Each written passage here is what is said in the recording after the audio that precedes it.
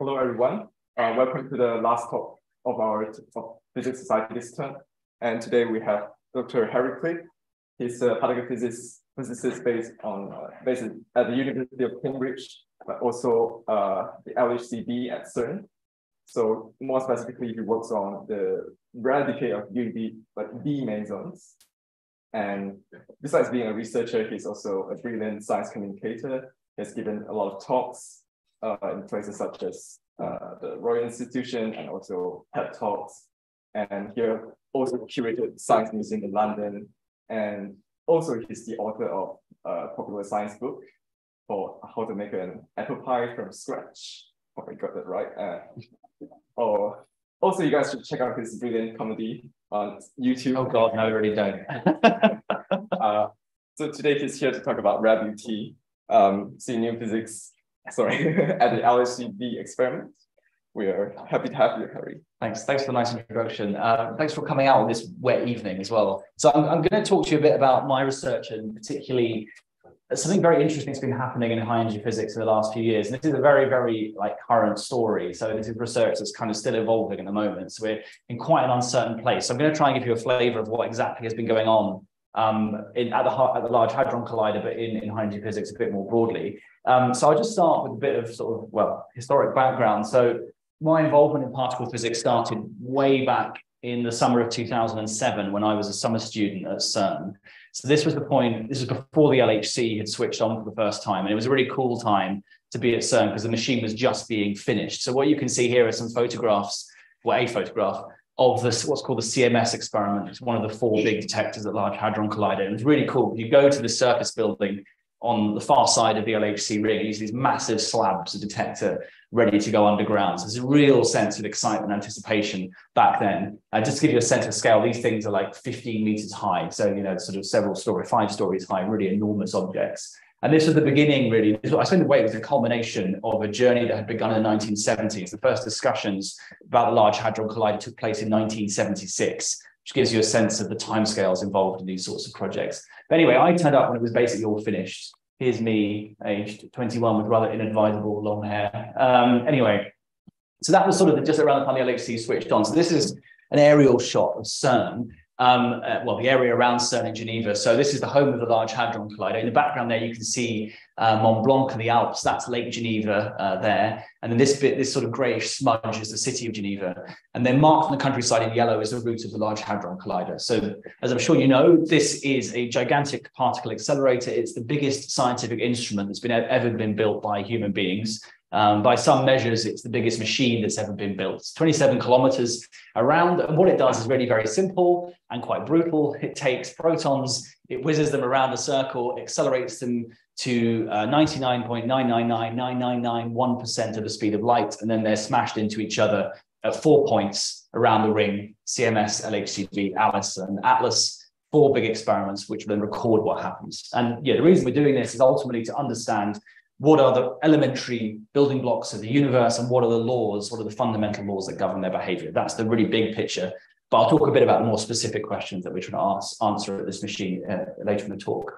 But before I do that, you're all physicists, this shouldn't really be necessary, but I'll give you a very, very quick tour of what we already know about the structure of matter. So if you ask someone 100 years ago, well, more than 100 years ago now, 126 years ago, what the universe was made from, they tell you that it's made from about 90 different atoms. So there were these atoms were thought of as being fundamental. There was one for every chemical element, 90 different building blocks. At the start of the 20th century, beginning actually here in Cambridge in 1897, that was the first time that subatomic particles were discovered. And over the first few years of the 20th century, we get this familiar cartoon model of the atom with a nucleus in the center, electrons going around the outside.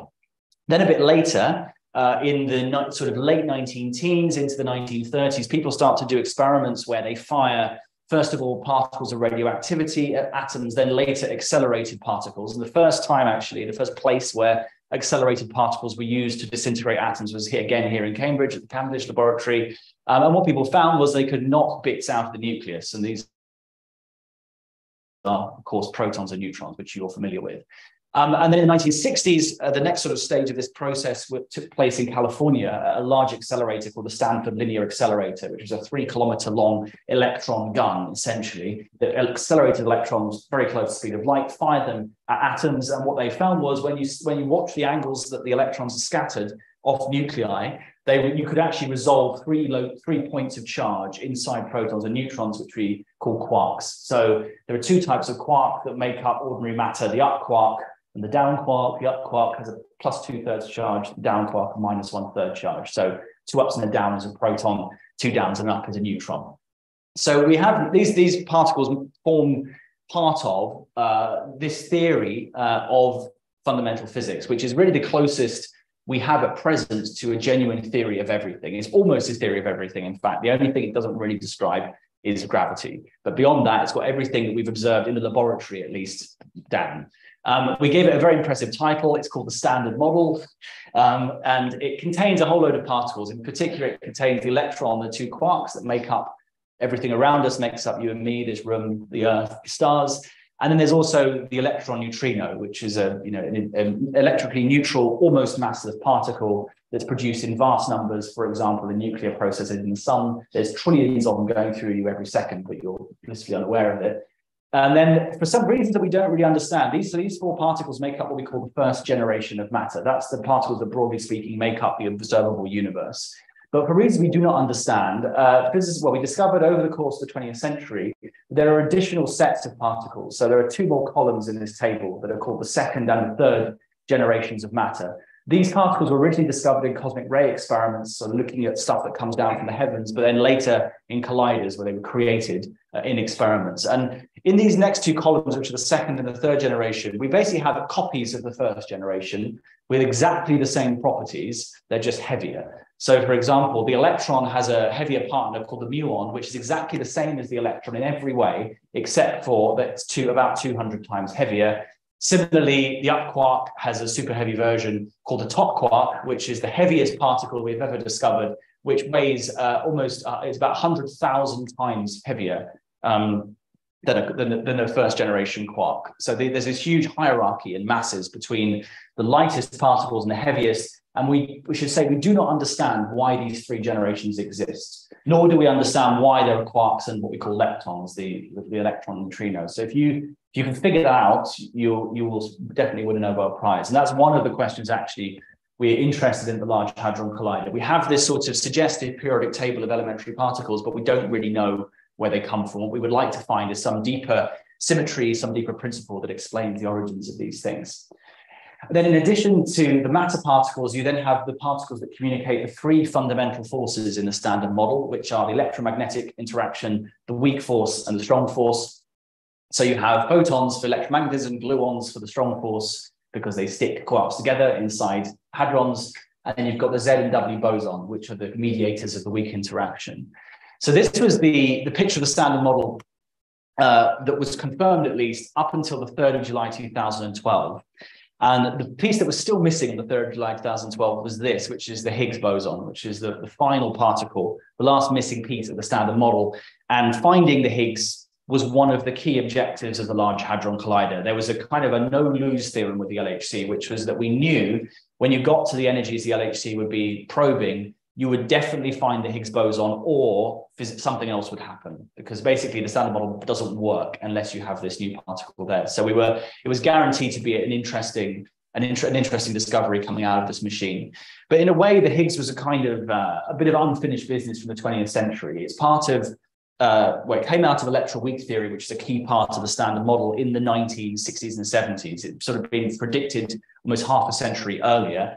And in many ways, if you ask a lot of theorists, most would have bet quite a large amount of money that this thing was going to be found. In fact, I think Nima Arkani Hamid, actually, who's a very eminent theorist at the Institute of Advanced Study, actually bet a year's salary that the Higgs would be found. He was so sure. And I think the guy who then he made the bet with actually sort of like cheated on it and then refused to pay up. But actually, no, a year's salary in the UK is not so much, but in America, that's quite a lot. So, that actually means something. Anyway, but as I said, so the Higgs is a bit of unfinished business, but there are many big questions that we know the Standard Model cannot address. And this is really the reason that people working on the LHC were excited back in 2012, well, in the early part of the last decade, that we were going to get answers to some of the big unanswered questions in fundamental physics. So this is an image that illustrates one of them. This is a photograph of a cluster of galaxies taken by the Hubble Space Telescope.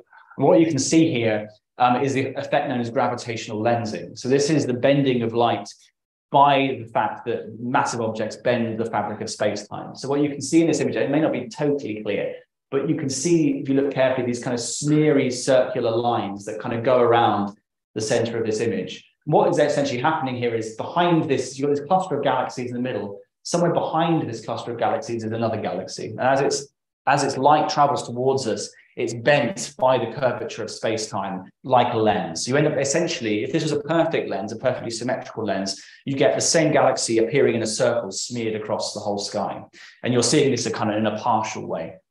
Now, from looking at images like this and looking at the amount of gravitational lensing you see, you can infer the amount of mass in this image. So essentially, you can weigh this cluster of galaxies in the center.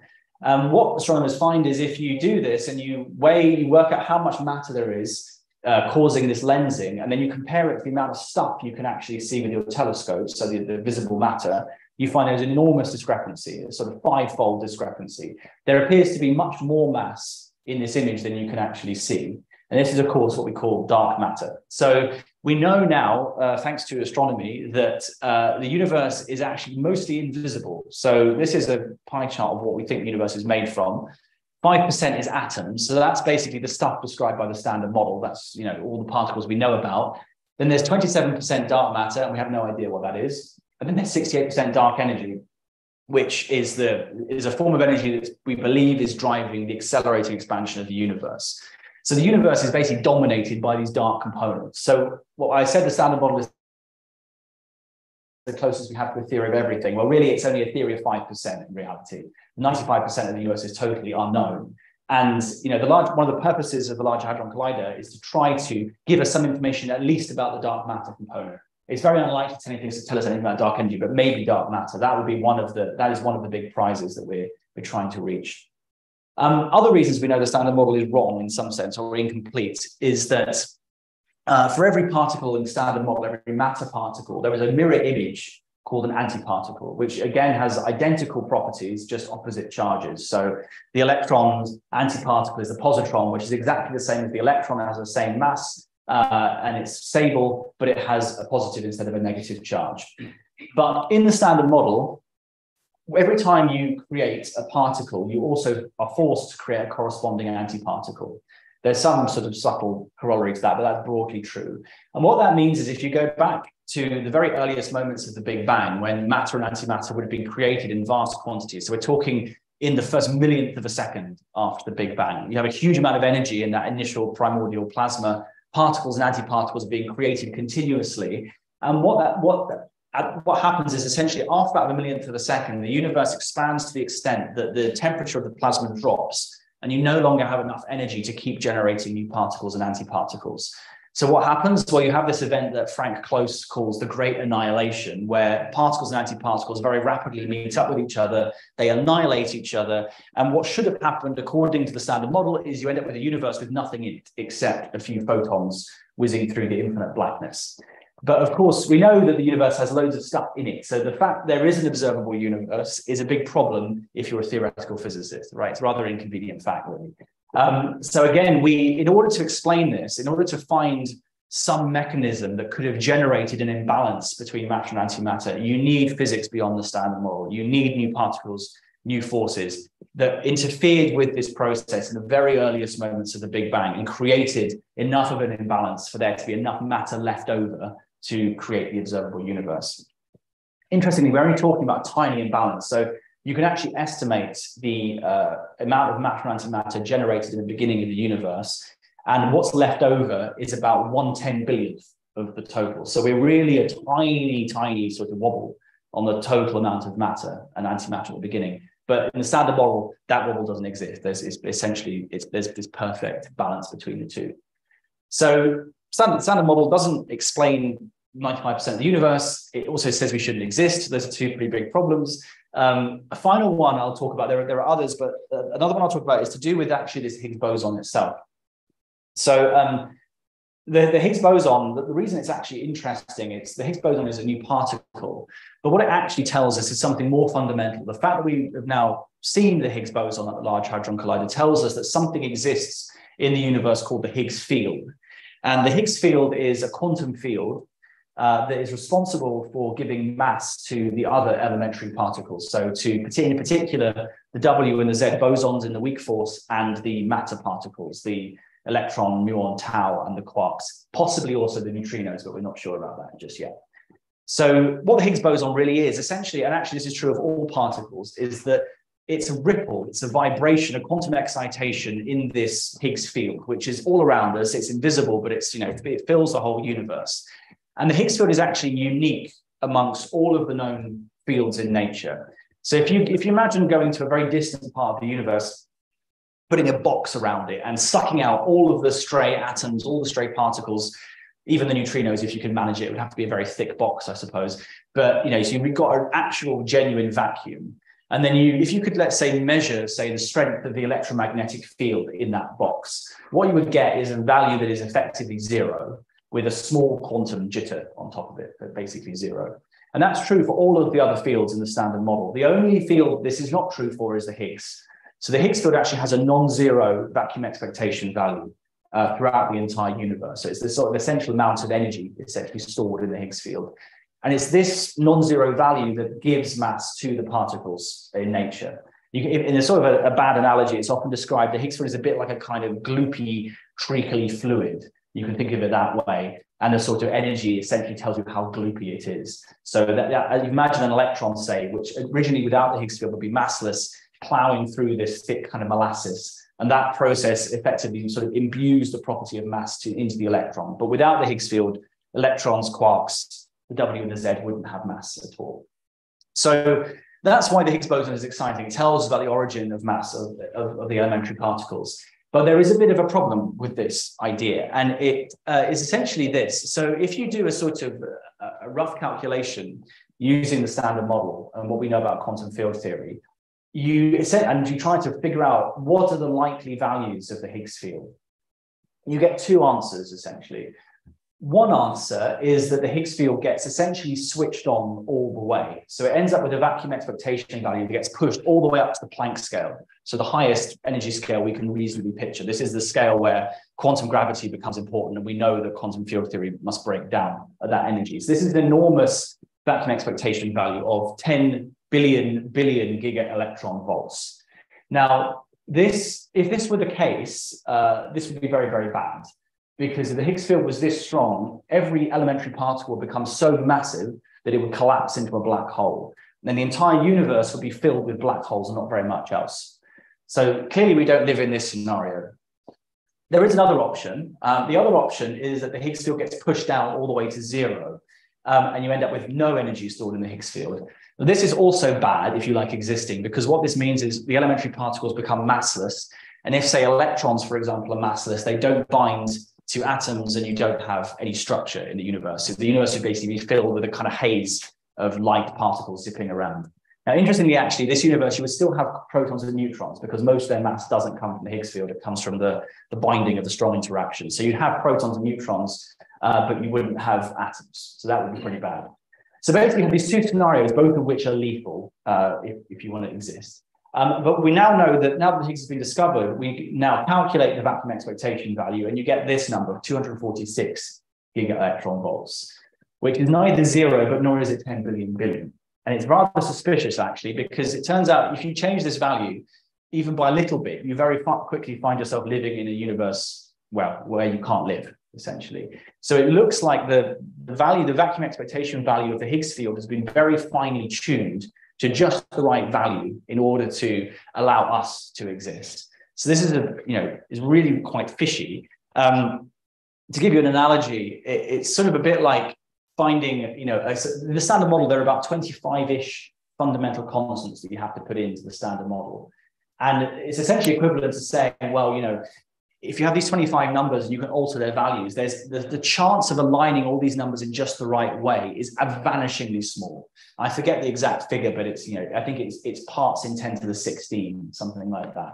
So, if there were 10 to the 16 ways of arranging these numbers, only one of them would give you a Higgs field consistent with us existing. This is what we call the fine-tuning problem or the hierarchy problem in the standard model. And it's a problem that actually has motivated a lot of theoretical developments in the last few decades. Now, the most popular solution to this problem is called supersymmetry. So supersymmetry is a sort of extension of the standard model where you add an additional new type of symmetry to nature. And this is a symmetry between fermions, so matter particles with spin 1/2 or half integer spin, and bosons, force particles with integer spin. So in supersymmetry, every particle in the standard model gets a super version called a sparticle. They all have really stupid names. So the selectron, or the electron, I should say, gets a super partner, which is a sort of force particle equivalent called the selectron. The up quark gets a super version called the sup squark. My least favorite, I think, is the strange squark. They all, yeah, I'm kind of glad we haven't found them, to be honest. Now, this all sounds a bit silly. The reason this theory was very well motivated and exciting, it actually solves several problems at the same time. One of them is that the light, or in many supersymmetric theories, the lightest superparticle is stable and it's electrically neutral. So it's massive, it's stable, and it's electrically neutral, which is exactly what you want for dark matter. So supersymmetry explained potentially what dark matter was. It also, in some scenarios, gave you a process which could create more matter than antimatter in the early universe, a process called baryogenesis. But most importantly, what it did was it stabilized the Higgs field. So the reason that the Higgs field gets driven to these extreme values is essentially due to quantum fluctuations. So there are about 16 other fields in the standard model. And because of quantum uncertainty, they're all sort of jittering around. And it's these kind of jitters that interact with the Higgs field and either drive it up to massive values or down to very small values. These superparticles essentially add in a set of jitters in the opposite direction and stop it getting knocked one way or the other and stabilize it at the electroweak scale, so the scale of the W and the Z bosons and the Higgs, which is where we found it. So these are all the reasons to really love supersymmetry. It was a very popular idea. A lot of people were very confident that it would be found. There were even people saying that when we turned on the Large Hadron Collider, there would be so many superparticles, we wouldn't be able to cope with them. They'd be kind of flooding our detectors and we'd have to, kind of pre-scale all our trigger lines and things. But anyway, that was the sort of state of affairs back in, 2010, when the LHC started colliding at high energy for the first time. So I'll say a little bit more about this machine before we get into what it's found. So what you can see, again, this is that same photograph, to give you a bit more sense of the geography. So over here, well, here's actually what you can see there. This is at the Geneva Airport runway. And then just here is the CERN, the main CERN laboratory. So this is, so if you've ever been to CERN, it's sort of the size of a small town. It's several miles long, about 2,000, but it's a town populated exclusively by physicists. You can kind of imagine what that must be like. But it's got a lot of things towns normally have. It's got, sort of shops, it's got restaurants, it's got post office, it's got a bank, but also, lots of experimental facilities and rather grotty offices. One of the funny things about going to CERN is when I first arrived there, and I think a lot of people suffer from this, is this overwhelming sense of disappointment, because when you think it's going to be this kind of gleaming futuristic laboratory, but when you get there, it looks a bit like a shabby 1950s university campus. But all the sort of magic stuff is really underground. But what is happening essentially, somewhere over here at CERN, there is a bottle of hydrogen gas, an ordinary industrial bottle. The gas is taken out, it's ionized with a high voltage electric field. The hydrogen molecules are sort of separated into protons and electrons. And then the protons are sent through a series of accelerators. There's a linear accelerator that starts the whole thing off, that's about 30 meters long. And then they're passed through a series of rings, increasing size. So eventually they end up in something called the super proton synchrotron. It's a 7-kilometer circumference ring, which back in the 80s was the world's most powerful particle accelerator. It was where the W and the Z bosons were discovered in 1984. Now it's just a slipway for the Large Hadron Collider. Then put into this machine, they go around the ring, 2 counter-rotating beams, and over here, this little point here, this is the actual bit that does the accelerating. So there's a 30-meter stretch of the collider that contains a series of cavities, radio frequency cavities, with a very fast oscillating 2 million volt electric field.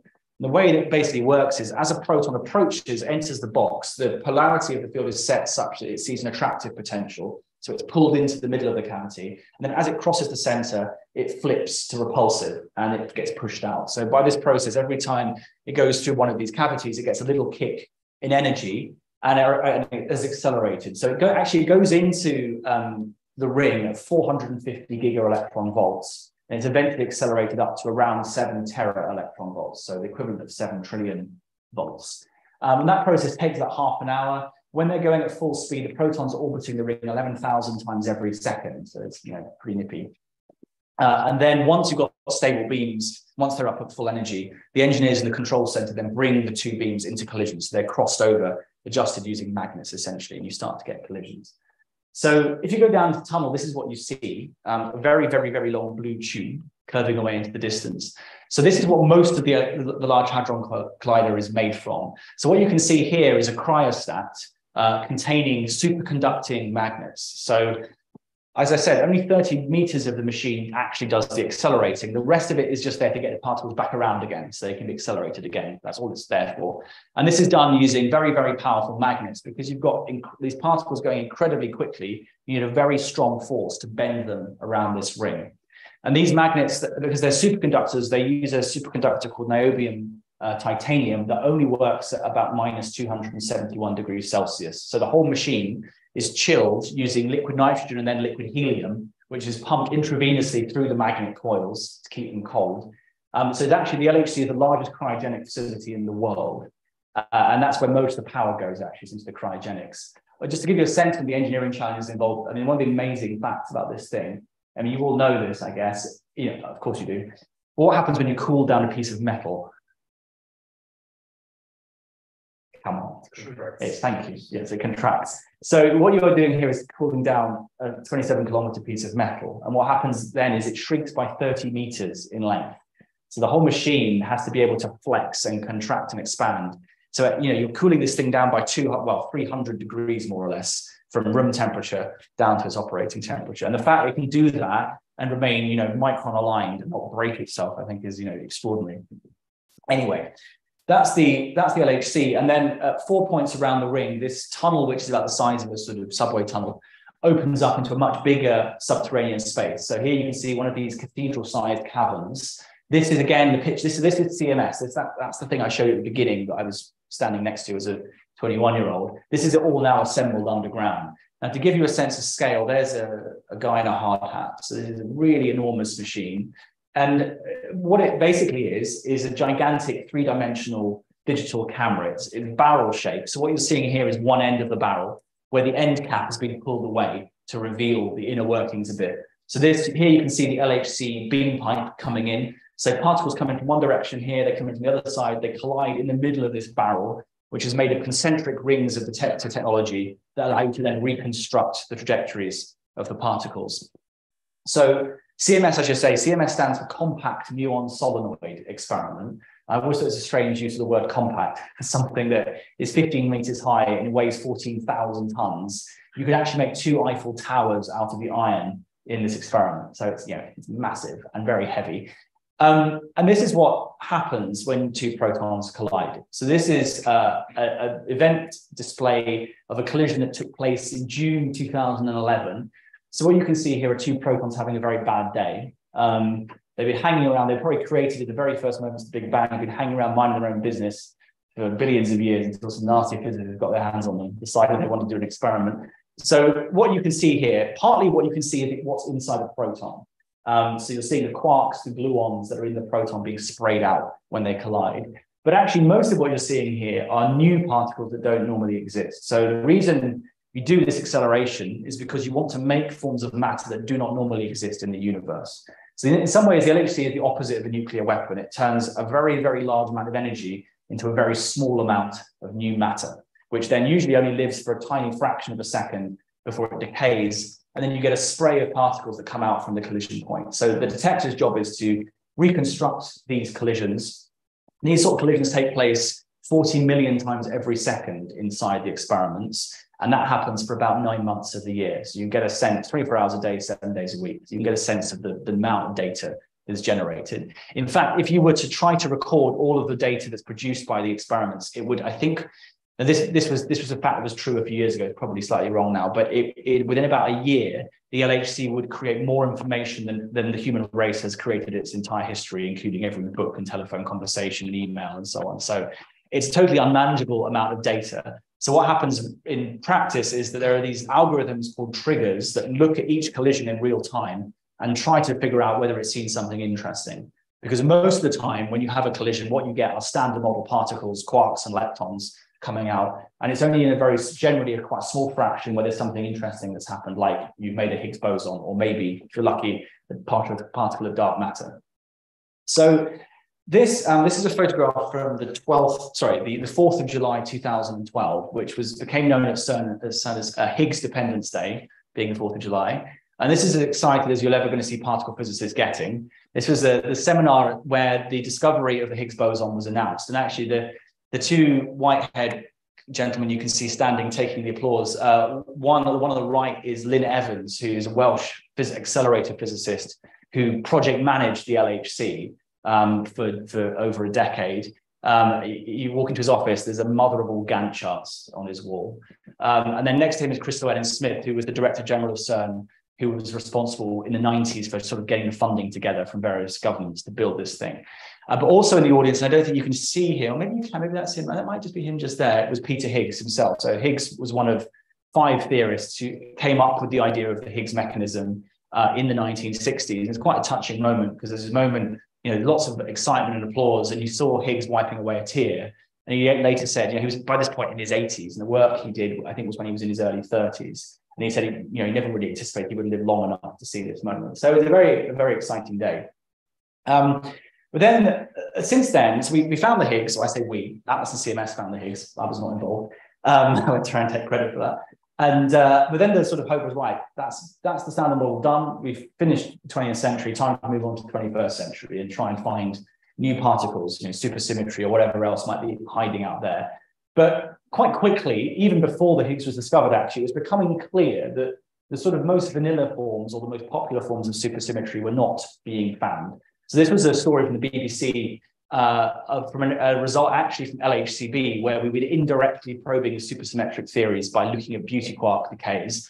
And we basically, this decay was supposed to give us strong evidence for supersymmetry if it was there, but it was very, very standard model-like. So no sign of supersymmetry, but that's fine, still time. This is another story from 2015. LHC keeps bruising difficult to kill supersymmetry, popular physics theory running out of hiding places. So you get the idea. Things were not looking very good for supersymmetry or indeed for any new physics. So by the middle of the last decade, we got to this position after the first run of the LHC, which ended at the end of 2012, that there was no sign of new particles. All we'd managed to do was find the Higgs boson, which is, well, I say all, that's a big achievement. Found the Higgs boson, that's good. But then essentially reconfirmed all the predictions of the standard model. There was this brief moment in 2015 where actually there was a lot of excitement. This little bump appeared in a mass spectrum. So the way you generally look for new particles, a collider, is you plot the invariant mass of some pairs of particles. In this case, it was 2 high-energy gamma rays, so 2 high-energy photons. There was a graph produced where you saw this kind of background spectrum, and on top of it was a little wiggle. And it was only about a sort of 2-3 sigma wiggle, so not particularly significant. But nonetheless, Atlas and CMS, these 2 big experiments, both saw this wiggle.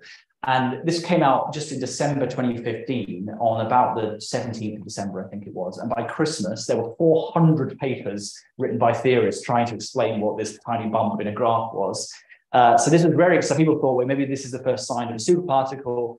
But then when more data was added in summer of 2016, the bump disappeared, and it turned out it was just a statistical fluctuation. So this is it was a bit of a tale of woe, really. Quite disappointing if you were hoping to find signs of new physics.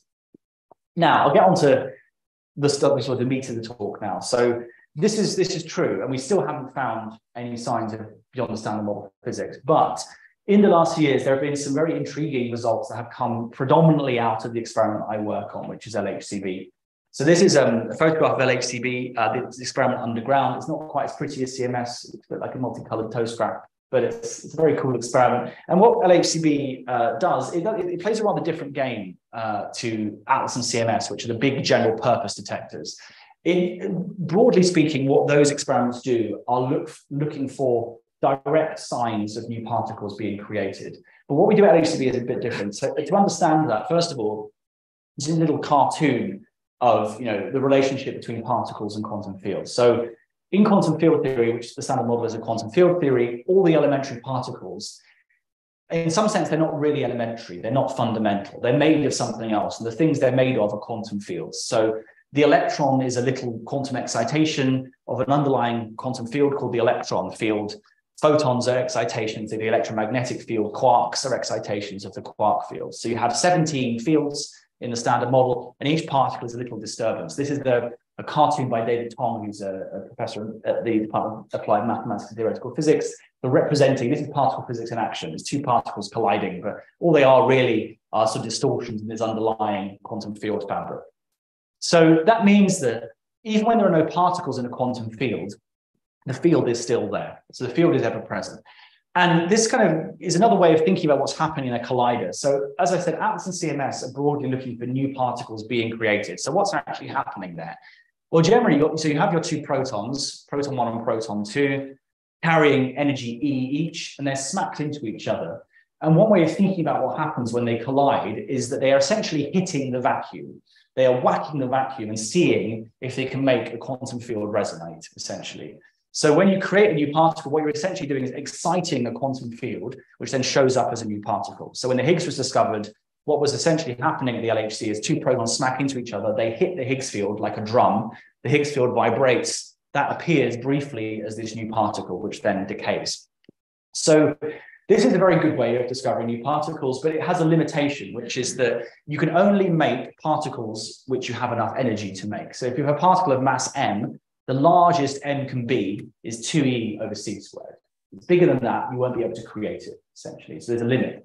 The LHC collides at about 14 tera electron volts in energy. So that's an upper limit of the weight of a particle that you might be able to create. In practice, actually, you don't get 14 TeV because you're not colliding fundamental particles. You're colliding quarks and gluons, which only carry a fraction of the energy of the proton. But so in practice, you're only getting up to a few tera electron volts.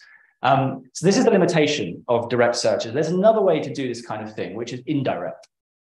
So let's imagine you have some particle. It's just a standard model particle represented by this green blob, and it's an unstable particle, and it decays. So let's say it decays into these three other particles. Now, the way this happens, broadly speaking, in the standard model is through the forces in the standard model, usually particularly the weak interaction. So the weak interaction is the only interaction that can transform one elementary particle into another, into a different type.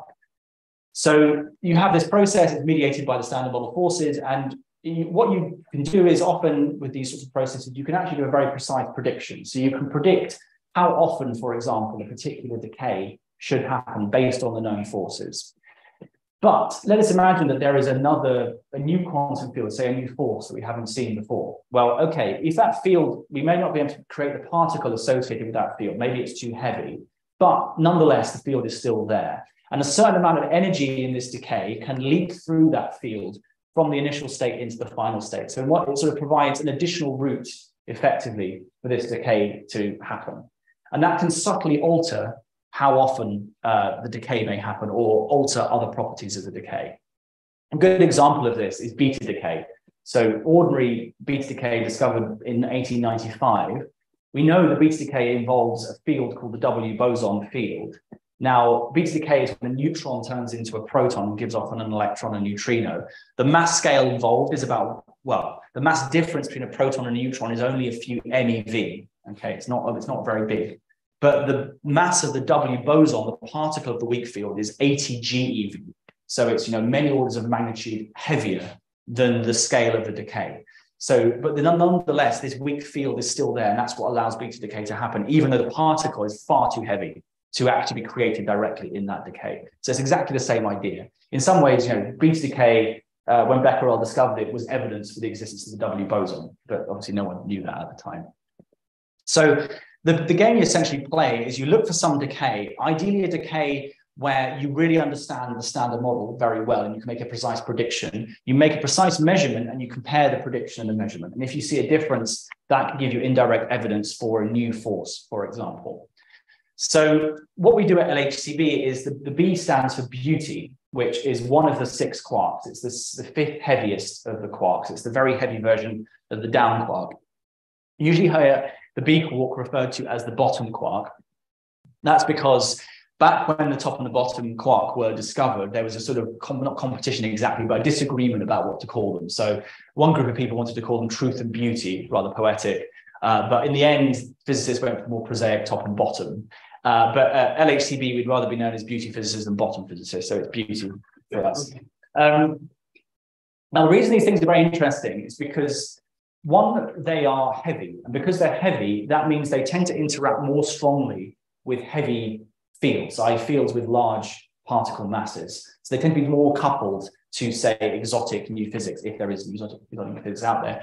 They're also relatively stable, so they're not stable perfectly, but they will live for about 1.5 trillionths of a second after you create them, which may not sound very long, but in particle terms, that's a long time. So the Higgs only lives for about 10 to the minus 25 seconds. So, you know, it's many orders of magnitude shorter. So this thing actually lives long enough that if you create a beauty quark, it will fly in your detector for a centimeter or two before it decays.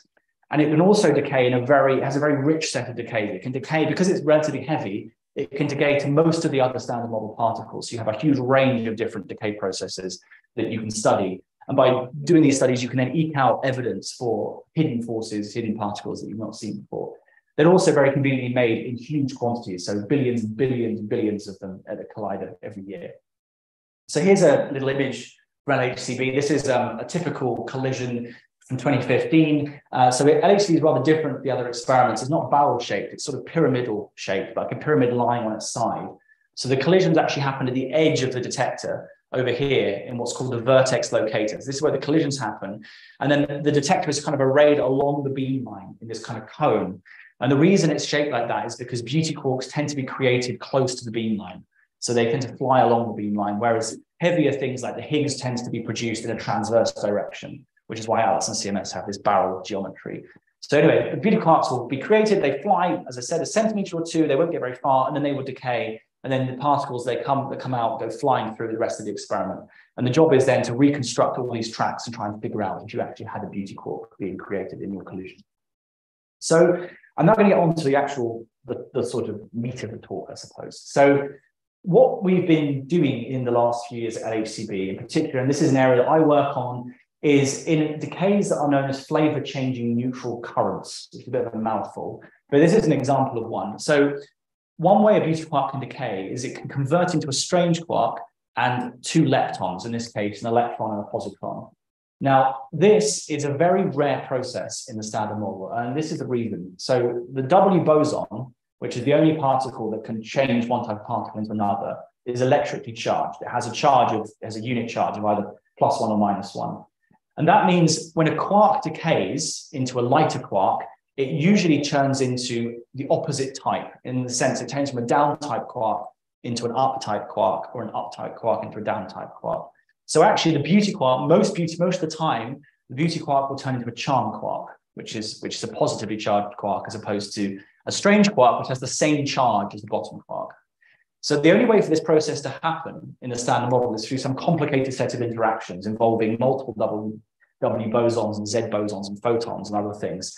And because it's complicated and involves lots of fields at the same time, its amplitude tends to be low. So these decays only happen about 1 in a million times. So for every beauty quark we make, every million beauty quarks we make, only 1 of them will decay in this way on average. And because it's very rare, that means that if you, say, have a contribution from a new force, which might be very, very small, this contribution will be very subtle because the force particle could be very heavy, you have a good chance of actually seeing it altering the rate of the decay, because the decay in the standard model is so rare. So, for example, if there exists a particle with no electric charge that could change the flavor of the quark, that could significantly alter this decay, for example. So the game that was being played at LHCb was to do this. So you measure this decay, beta SEE, and then you compare it to another decay, beta S mu mu. So essentially the same process, but instead of radiating an electron-positron pair, you give off a muon anti-muon pair. Now, I said earlier in the talk that muons are carbon copies of electrons. They're identical. The only difference is they are 200 times heavier and they're unstable because of the fact they're heavier. But otherwise, they're exactly the same. And crucially, the forces in the standard model interact with electrons and muons at exactly the same rate. So the W boson couples to electrons and muons exactly the same, the Z and the photon and so on. That means if you compare the rate of these two processes, they should happen at exactly the same rate. And so by measuring a ratio of the occurrence of these two, you can test something called lepton universality, this principle of the standard model that all of the charged leptons interact with the forces with the same strength. Now, what was found essentially, so if you calculate this ratio, which we refer to as R, then this ratio in the standard model is 1 to a very high level of precision. There's a small uncertainty that comes from some QED effect, but basically there are some small effects because the electron is lighter than the muon. You get some phase space effects effectively, but otherwise they're exactly the same. But over a period of years, starting in 2014, the first measurement of this sort of ratio came out at 0.75 with an uncertainty of about 0.1. So what we call about 2 and a bit sigma. So 2 and a bit uncertainties away from 1. Now, this isn't anything to get particularly excited about because so in particle physics, we have this rather arbitrary set of thresholds for when we start to get interested in something. So 1 sigma, that means your measurement agrees with your theory within that uncertainty. That's not very interesting. 2 sigma, well, there's a decent chance of that happening just by random statistical fluctuations. When you get to 3 sigma, the probability of an experimental measurement fluctuating just because of statistics by 3 sigma is only about 1 in 1,000. So you're starting to get to a place where it starts to look interesting. That's for completely arbitrary reasons. 3 sigma is regarded as evidence in particle physics. So this is where we say, okay, maybe there's something interesting going on. Now, the reason you have these, now 3 sigma, if you're a medical trial, that would be, absolutely rock solid evidence. But in particle physics, it's just like, maybe it's interesting. And the reason for that is because at the LHC, we make many, many measurements. So I forget the exact number, but I think the LHC experiment may have published over 1,000 papers now. And that means you do 1,000 measurements. You expect just by dumb luck that at least one of them will be over 3 sigma away from the standard model. So that's why the actual threshold for discovery is 5 sigma. So when you get to 5 uncertainties away, the chances of that being a statistical fluke is about 1 in 3.5 million. We don't do millions of measurements. So at that point, you go, yeah, okay, there's something interesting going on. So 2 and a bit sigma, yeah, interesting, not that exciting. But then another measurement in 2017 using a related set of decays, basically the same underlying physical process, but different companion quarks, gave 0.69 plus or minus 0.11. So this is right on the edge of 3 sigma. And you have 2 independent measurements that both are showing the same thing. Basically, the muon decay is happening less often than the electron decay. Then in 2019, another measurement, essentially this one was an update of the first measurement, same particle decay. The number moved a bit towards 1, so it came out about 0.85, but with a smaller uncertainty again, still just shy of 3 sigma. So it's getting quite, you have 3 different measurements all saying the same thing. And then in 2021, in March, that final measurement was updated again with more data. And this time it stayed exactly where it was. The uncertainty shrank and it crossed this 3 sigma threshold. And everyone went bananas. So everyone got very excited because you now say this is evidence, very exciting. And as I said, the chances of this being a statistical fluke at this point is about 1 in 1,000. So it's the same chance as pick up a coin, toss it 10 times, getting 10 heads in a row. It's roughly the same probability as that. And if you picked up a coin and tossed it 10 times and got 10 heads in a row, you probably think there was something up with the coin, I imagine. So people are starting to get interested at this point.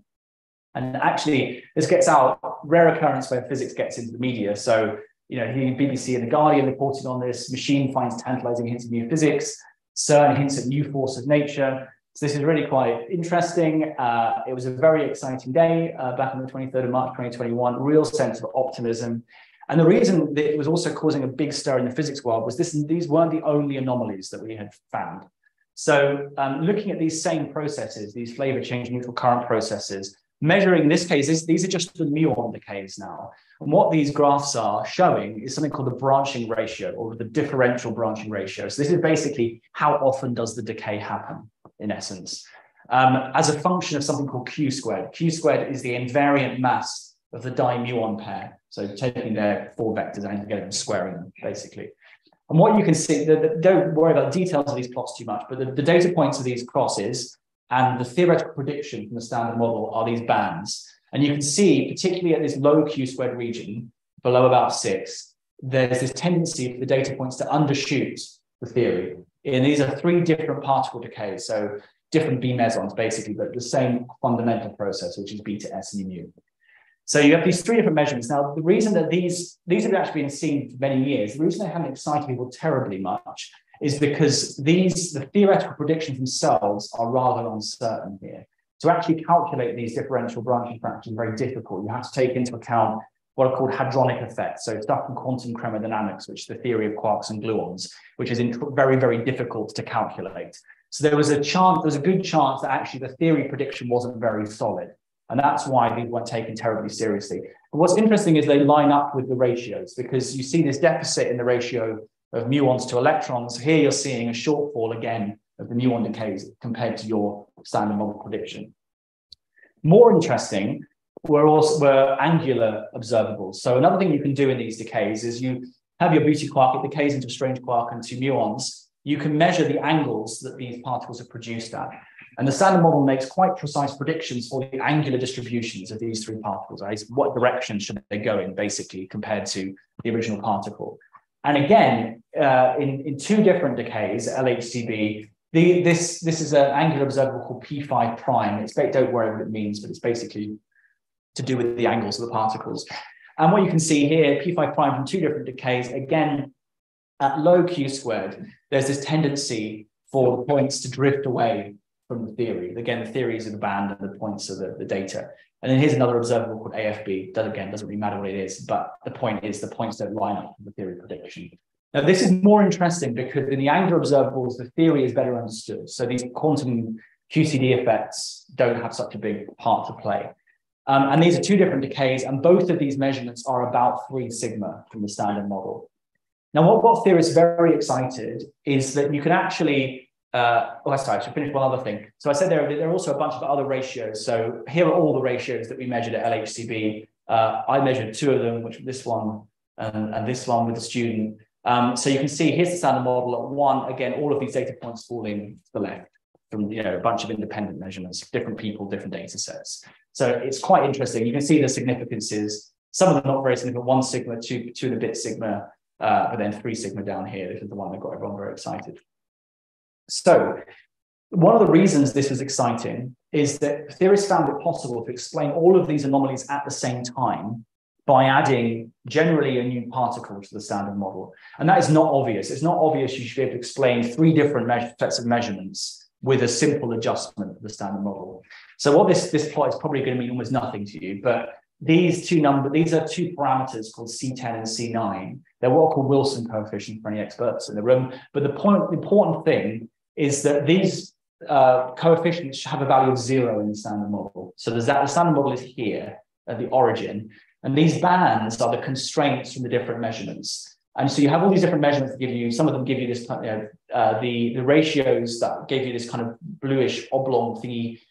Some of them give you this band, others give you circles. And all these measurements sort of point to a value around here. They line up with each other, they all cross over. And it's not obvious that that should happen. And actually, if you combined all of these measurements together and calculated the difference with the standard model, you got something that was way over 5 sigma.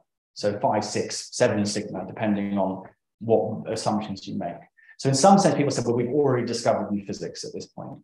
And the 2 popular ideas, the 2 main ideas that explain these effects are something called a Z prime. So this is essentially a 5th force particle, which is very like the Z boson, electrically neutral, but it's able to change quarks flavors directly. So here you can see it's turning a bottom quark into a strange quark directly in this Feynman diagram. I don't know if Feynman diagrams mean anything to everyone in the room. I guess if you're in 3rd year, they do. Another possibility, even more exciting, is something called a leptoquark, which is again, can either be a scalar or a vector boson that is able to directly convert quarks into leptons. Now, this is not possible in the standard model. The reason these models are particularly interesting is because they actually fell out of a new type of, you've probably heard of grand unified theories. These are theories that were popular in the 80s that tried to unify the strong interaction with the electroweak interaction. They never really went anywhere because they predicted proton decay, which wasn't found. And they also, generally, the particles associated with them had absolutely enormous masses.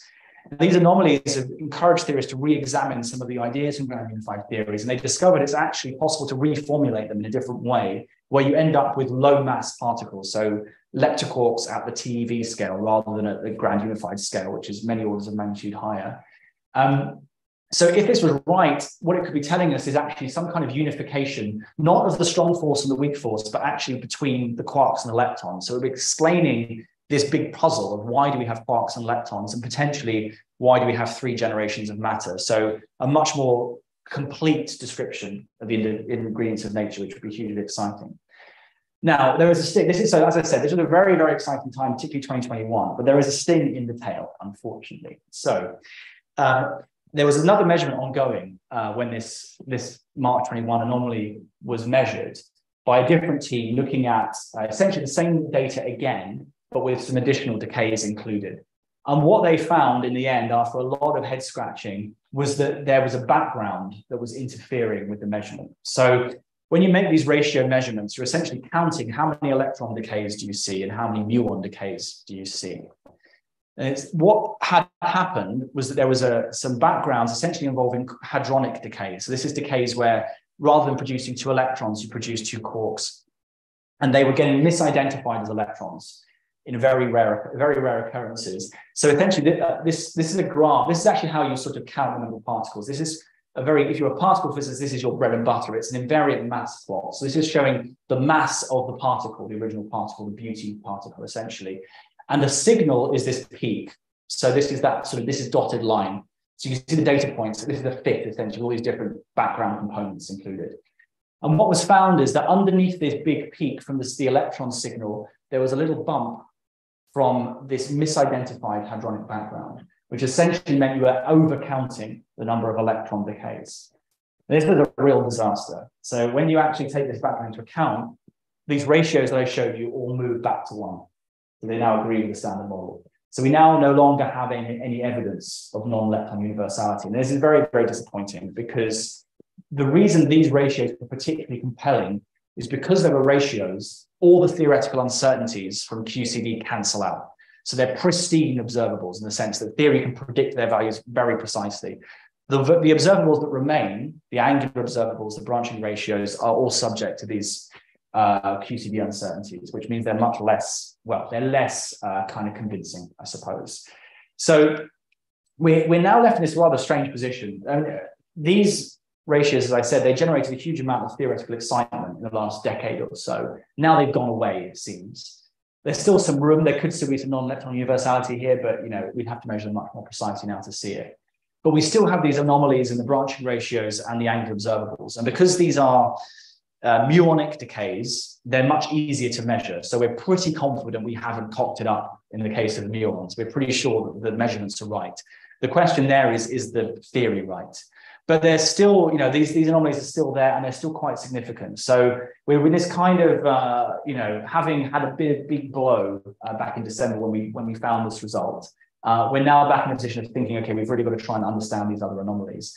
And they're not the only ones in particle physics by any stretch. So there are actually anomalies in measurements of muons themselves, something called muon G-2, which is measured by an experiment in America that is about 4 sigma from the standard model. Again, there, though, could be the theory that's confusing us. But there are a bunch of these effects, and it's not clear what's going to happen. So it could be that we are seeing the first hints of new physics, or it could be that we're going to discover something about quantum chromodynamics that we didn't get before, which is affecting these theoretical predictions. But I'll finish with a little bit of optimism. So just at the same time that it was all going a bit pear-shaped for these ratio anomalies, CMS, one of the big experiments that discovered the Higgs, published this plot. What this is, they essentially had done a search for leptoquarks, because leptoquarks are being predicted by these new theories explaining the anomalies. The general purpose experiments then started to try and find particular types of leptoquarks predicted by these models. Now, this plot essentially is showing you as a function of leptoquark mass, so how heavy is the leptoquark in GeV, versus the upper limit on how likely you are to produce a leptoquark. So if you collide 2 protons, how likely is it you make one of these things? So likeliness goes up the way. So what you essentially have here is what's called an exclusion plot. So this black line tells you that you can kind of exclude this region. So regions with a mass in this region and a kind of interact the production cross section up here. And this is your expected limit. So this band is what you predict if there are no leptoquarks. And what you can see here is this black line, the observed limit, deviates from the predicted limit. So there's an excess of events that look like leptoquarks at high masses. So it could be that we're seeing, and this is about a 3 sigma effect again. So it's evidence, but not convincing, not yet 5 sigma. This could be a hint of the underlying particle that is causing the other anomalies, or it could be nature being cruel to us again, just sort of tricking us. But, you know, so basically we're in this rather intriguing but uncertain position. It's not clear where this is going to go in the next few years. But if it does pan out, it is new physics, it's going to tell us something really fundamental to do with the Standard Model itself. And it is worth appreciating that the Standard Model was first written down in the 1970s. That's when it was kind of finally put into its finished form effectively. And there's been no major progress in fundamental high energy physics since then. And what this would be likely telling us, so discovering any new fundamental object would be a massive breakthrough, but it probably would be telling us something about the structure of the Standard Model itself. As I said, this mystery, why are there 6 quarks and 6 leptons? Why are there 3 generations of matter? And if that's true, then it's going to be the beginning of a very exciting journey, because it's unlikely that whatever is causing this anomaly is just one particle on its own. It's going to be part of a much larger theory that contains many new particles and will tell us something about the fundamental ingredients of nature. So how are we going to figure this out? Well, for the last few years, LHCb has been undergoing a major upgrade. So the experiment has been upgraded to allow it to record data at 5 times its previous rate. And that will allow us to really hone in on these ultra rare decays that we're studying, make much, much more precise measurements. So we're now taking data again with the new experiment and commissioning it, and soon we're going to start to get new results coming out. So the next few years are going to be really interesting. It's going to be exciting to see where all of this goes. And in the longer term, the LHC itself is going to get a major upgrade. So there's an upgrade called high luminosity LHC. Here's a picture of the construction site where they're digging new tunnels for this experiment. So essentially, it's going to be upgrading the focusing magnets of the collider, which basically means you can squeeze the proton beams to much smaller cross sections, and that means more collisions per second. Because there's this law of diminishing returns of the experiments, the longer you run them, each year of new data is a smaller and smaller fraction of the data you've already recorded. So you want to increase the luminosity, increase the data rate as much as possible, and then you can really make very, very precise measurements and hopefully finally find the place where the Standard Model breaks down. So thank you very much for your attention. I hope that's been interesting, and I'm happy to answer any questions you have. Cheers.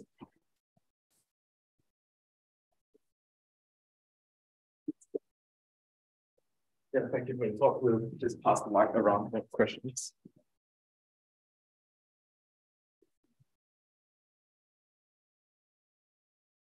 Yeah, thank you for the interesting talk. I have a question. So is there any relationship between the Higgs field and gravity? I wondered whether, like, when you say that Higgs falls against mass, whether it's like inertial mass or gravitational mass? Well, they're the same thing. I mean, again, so general relativity says that all forms of mass, energy, pressure, etc., generate gravity. So the Higgs the Higgs field that gives, particularly what it's responsible for, is the rest mass of fundamental particles. But that's all. So the rest mass of the electron, the rest mass of the up and the down quark. But actually, if you notice in this table, the masses of these particles, so the mass of the up quark is 2.3 MeV, the mass of the down quark is 4.8 MeV, and the electron is about half an MeV. So you add those up, you get something like 8 MeV.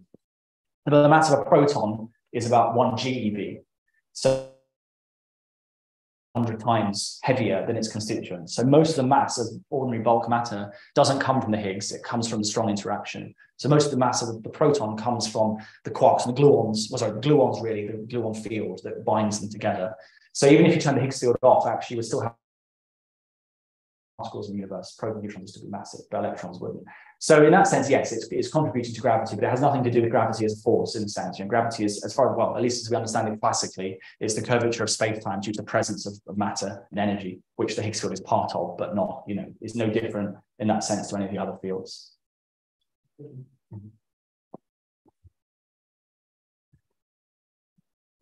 Sorry. Hi. How would the improvement of being able to compute the hadronic effects improve the effect of working out theory based on the data? How would that help? It's crucial. It's really crucial, and that's one of the things that there's a sort of there's a simplistic idea of how science works is you have a theory, you make a prediction, you do a measurement, you compare the two. But actually, in practice, that step from having a theory to predicting something is usually very difficult. There's a great interview with Feynman from I think it must have been in the 60s, maybe it's the 80s that had been recorded. So back then, quantum chromodynamics, the theory of the strong interaction, had been discovered, and people thought they had the right theory, but they didn't know because they couldn't calculate anything. The technology, theoretical technology has advanced enormously. So people spend their entire careers effectively calculating, little contributions from quantum field theory to refine the prediction of some quantity. And because these measurements all involve quarks, they all involve QCD. So any advances in that direction are hugely useful. Interestingly, actually, there's been new progress in what's called lattice QCD, which is a way of the problem with QCD is it's non-perturbative because it's a strong force. You can't break it up into perturbative expansion and just calculate like the simplest terms. You've got all these terms that all are large, and it's very hard to figure out which ones are important. So lattice QCD is a clever way of solving this, of getting around this issue. And there's new predictions for these branching ratios that came out last year from the Glasgow group, which improve the precision of these predictions, which actually make the anomalies bigger. So they go over 4 sigma in some cases now. So yeah, it's crucial. So you need both. They use theory and experiment. They actually play off against each other. One of the things that, if all of this goes away and it's all just misunderstood experimental or theoretical effects, we'll have learned a huge amount about the theory of the strong interaction from the process of having to, theorists will have learned a lot from this process, and also discovered new productive forms of new physics models that no one has thought about before. But yeah, it's a crucial ingredient. And the better the theorists do, the better we can do. Thank you. Thank you for the talk. So you mentioned supersymmetry predicts a dark matter-like particle. Obviously, you don't really have supersymmetry. Yeah. So do any of these new theories predict similar particles, or is it kind of more over? So, I should first of all say supersymmetry is not dead. You can't really kill it because it could live at any scale. So supersymmetry is the key ingredient in string theory, for example, and string theory lives at the Planck scale. So it could be up at the Planck scale, it could be at the electroweak scale, it could be lower, maybe we missed it, maybe it's sort of hidden. So, people are still looking for supersymmetry at the LHC because, there are lots of different ways of configuring supersymmetry, lots of different models that predict particles of different masses. So it could still be there. I think but most people have sort of moved on to other things because, it doesn't look so promising. So I should say that to start with. But in terms of the other new physics models, the leptoquark models, so these sort of not grand unified, I don't know what you call them exactly, but sort of quark-lepton unification models. As far as I know, they don't predict stable neutral particles, but one of the things they do is explain the hierarchy problem in some cases. So this problem with the Higgs field that I discussed. So they address more than one problem, but not, as far as I know, not dark matter, although you can probably come up with some clever model where you link them together, I imagine. The Z prime models, there I'm not so sure, because the Z prime models are a bit more ad hoc. It's basically you add a new symmetry group, you get a new force particle as a result. And there's many ways you can play with that. There's ideas that these new forces could be mediators to a dark sector, for example. But as far as I know, that's not a sort of major element of, they're more trying to address the anomalies we're seeing in B physics rather than, questions like dark matter. Though, if we did discover a new particle, a new force, it's quite likely it's going to tell us something about the dark sector ultimately, because it's going to be a kind of a gateway into a new sector, which may well be connected. And we'll just have to wait and see what happens, I suppose.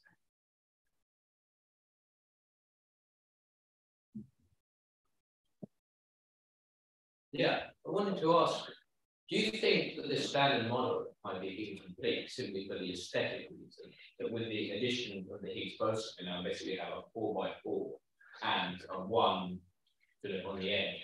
Yeah. Do you think there are 3 missing components? Yeah, I wouldn't take this too literally. This is just a sort of convenient way of arranging the particles. But I mean, there are symmetries in the standard model. So there's these there's the generations, and there's the 6 quarks and the 6 leptons. There's a kind of a symmetry that relates, there's a symmetry for the gluon. There are actually 8 gluons that arise from this symmetry called SU3 symmetry. And then the W and the Z and the photon and the Higgs are all part of this SU2 cross U1. If you do gauge field theory, you know what this means, but it basically is some symmetry groups that generate these different forces. So you have these bits of symmetry that they're a bit ad hoc looking, basically. So you've got a bunch of matter particles, which there's some suggestive patterns, don't really know where they're there though. The forces each have symmetries that are associated with them, but we don't know why we have 3 different symmetries, SU3, SU2, and U1, sorry. So like what grand unified theories did in the 80s, they usually had some bigger symmetry group like SO10 or SU5, which contain within them as subgroups these symmetries in the standard model. So they would explain, why you have electromagnetism weak and strong forces. They would also explain the quarks and the leptons usually. And because they would be contained, and then they would have other bits of internal symmetries that would predict X and Y bosons and other forces and things that we haven't seen. So yeah, I mean, as I said, this table doesn't really mean anything. It's just a way of arranging the particles, but there are symmetries here, and they are suggestive that they are sort of fragments of perhaps a bigger symmetry.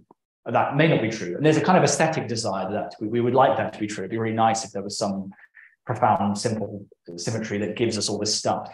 Nature doesn't have to be that way. Nature could just be a bit ad hoc, perhaps. But yeah, if we find a new force or new set of particles, they will probably be part of.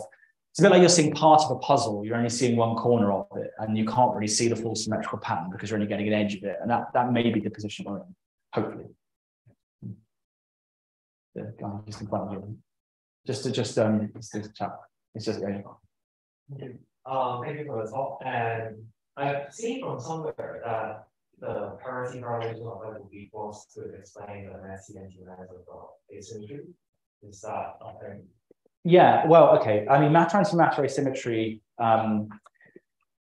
creating matter in the early universe over antimatter, there are these 3 conditions that have to be satisfied. They're called the Sakharov conditions after Andrei Sakharov, who was a Russian theoretical physicist of the mid-20th century. So basically you need 3 things. You need a process that can violate baryon number. So it's what's called a baryogenesis process. So it basically can make more protons than antiprotons. The standard model does actually contain a process like this. It can't be done by any of the particles, but it can be done by these really weird things called sphalerons. So a sphaleron is not a particle. It's essentially a kind of coherent interaction of multiple gauge fields. So it's like having the W and the Z field and the photon field and the Higgs field all kind of vibrating together. They kind of, so they were things that would have existed in the very early universe. They're not particles, as I said, they're kind of collective motion of quantum fields. And they're in the very early universe, they actually can create more quarks than antiquarks or more leptons than antileptons. So standard model contains that first condition. Then you need CP violation, so charge parity violation, which I think what you're alluding to, which is a combination of charge symmetry where you reflect all the particles' charges, and parity symmetry, which is literally mirror reflection. So you reflect the laws of physics left to right, effectively. And we know that charge parity symmetry is violated in the standard model. So it's violated by beauty quark decays, actually. So LHCb has discovered new types of CP violation in charm quarks and in beauty quarks, but it was discovered originally in kaon decays back in the, God, I can't remember now, 70s or 80s, I can't remember. So the standard model also includes CP violation. The third condition is the universe, in the early universe, has to be out of thermal equilibrium. And the reason for that is if you have a process that can make more particles than antiparticles, you have this breaking of the symmetry. If you have thermal equilibrium, then the forward reaction runs the same pace as the backward reaction. And so you don't have any change. So you need a non-equilibrium situation. In principle, the standard model can do all of these things. But now that we know the mass of the Higgs boson, and we've measured CP violation reasonably accurately, we know that these effects are not big enough in the standard model. So you get a small amount, a very, very small amount of baryogenesis, but nowhere near enough to create the preponderance of matter that we see in the universe. So that's why we're looking for new sources of CP violation, particularly. There's a whole program at LHCb, which is basically looking at CP violation and trying to measure it accurately. Again, still this kind of indirect method of if there's some new force that violates the symmetry in a much bigger way than the standard model, then it might show up in lower energy processes first, for example. Yeah. Thank you. Hello again. Thanks. Do you believe in a new theory or some kind of addition to the standard model. Do you believe we should be increasing or decreasing the amount of free parameters on that? God, I mean, believe is a very dangerous word in science, I think. I mean, I'm an experimental physicist. I don't really have an opinion. I mean, my job is to try and measure nature as best we can, you know, and sort of actually see how things are. In terms of, you know, preferences, I mean, I guess you might have an aesthetic preference for sort of smaller numbers of free parameters or more elegant symmetry groups, but nature doesn't have to conform to our prejudices. So I think the best you can do as an experimental scientist is try and leave any biases at home and just make the best measurement you can. I'm sorry, that's not a very interesting answer, but.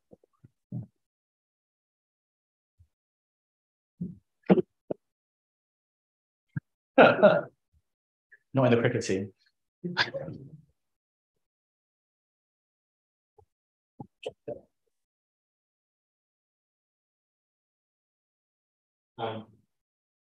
In the beginning of the talk, you mentioned that there is a problem with heat expansion of the Large Hadron Collider that we need to account for. Mm-hmm. And I heard that you said that it expands by 30 meters. Mm-hmm.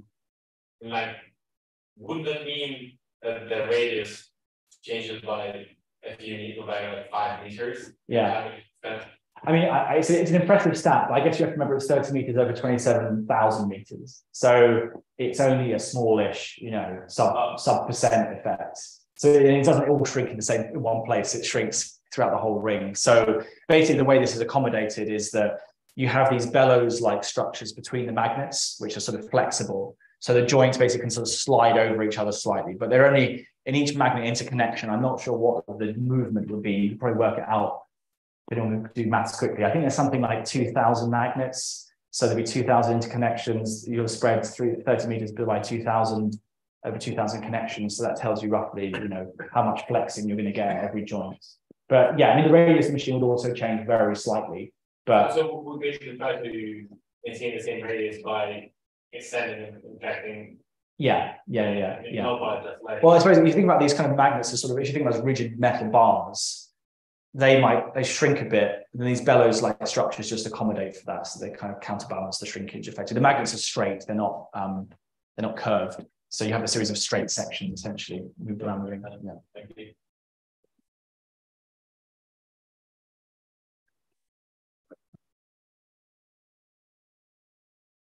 There are no more questions. I think we can end the talk. So thank you so much for the talk again, and I think we should give Harry another round of applause. Thank you very much.